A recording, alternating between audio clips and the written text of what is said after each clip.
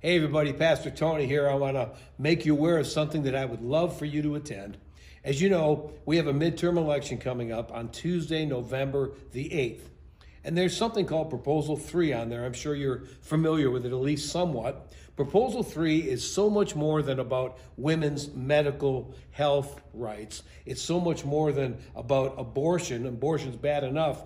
But really, it's about taking parents' rights away to push an agenda that I believe is a society that is drifting further and further and further away from God. So we need to get involved. In fact, I want to read something that you're probably familiar with this scripture, but it says in 2 Chronicles 17, verses 14 and 15, "If my people who are called by my name will humble themselves and pray and seek my face and turn from their wicked ways, then I will hear from heaven and will forgive their sin and heal their land.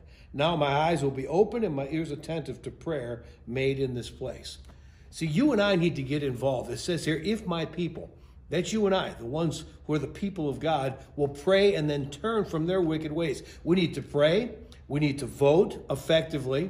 And so I'm giving you an opportunity to join us on Wednesday, November the 2nd. That's next Wednesday. Of course, you probably know we have a prayer service every Wednesday, a Seek service. We're going to dedicate the whole service to praying around this election and Proposal 3 in particular.